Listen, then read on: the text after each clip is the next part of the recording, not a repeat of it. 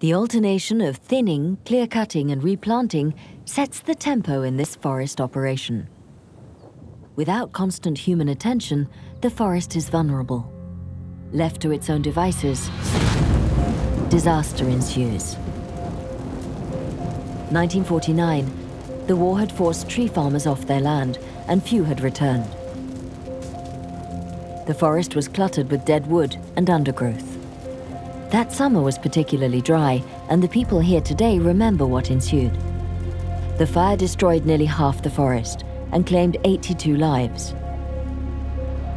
But the lesson wasn't lost, and 60 years later, the Landes forest is considered a model in firefighting tactics. Our mission is to cut the right flank of the fire and put out the tip, okay? Firemen train every day in order to be prepared. Dozens of watchtowers have been built, and 500 strategically placed wells provide firefighters with the water they need.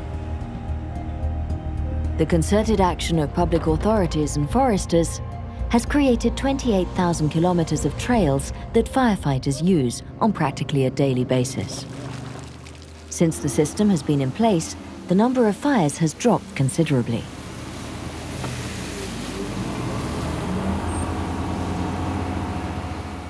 The tree farmers themselves formed an association and helped us set up the forest trails, which are strategic for us, because they let us get right inside the forest to each plot.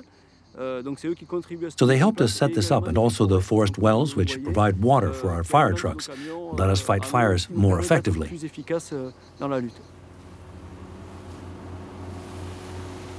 The results obtained by the close cooperation between silviculturists and firefighters prove it's possible to solve the complex problems a forest the size of the Landes presents. The special feature of our Southwest technique is that it is based on the topography of the forest that allows us to penetrate right into it. The forest is relatively maintained and relatively flat, so the trucks can drive through the undergrowth. They can go where the fire is, unlike other forest fighting techniques, notably in the southeast, where the topography forces you to wait for the fire on trails and paths and try to stop it at those spots.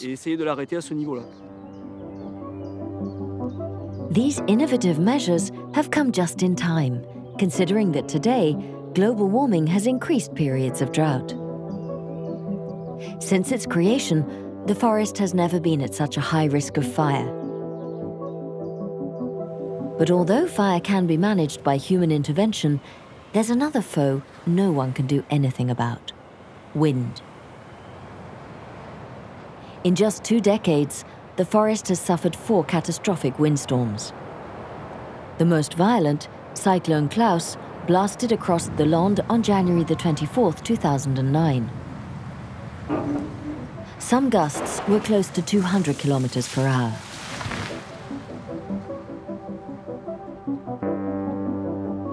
The consequences were tragic: 12 casualties and nearly 400,000 hectares of forest destroyed. The destructive power of the wind was multiplied by another factor: the dampness of the ground in winter. In soil softened by rain, the wind toppled the trees one on top of the other, and they fell like dominoes.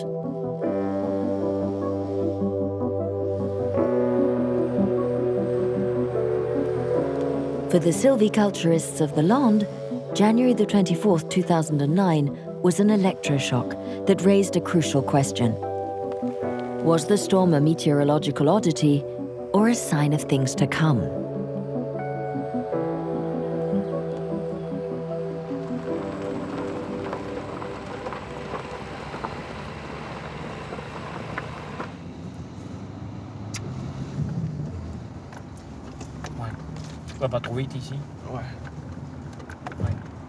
Each time Jean Juillon returns to a plot of land which still hasn't been replanted, he recalls that terrible night where he nearly lost everything. One morning, I was making the rounds of this plot and saw the results of Klaus. We lost nearly 2 hectares of pines that were on the ground. We were devastated when we saw the trees down, broken.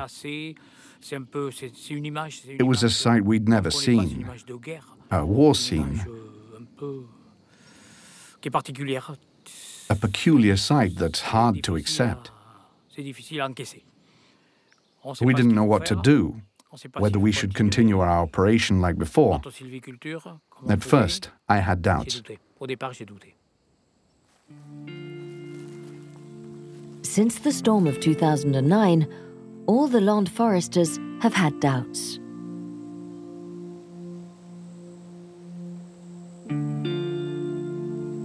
In a future where the devastation caused by storms will become more and more frequent, is the land forest sustainable?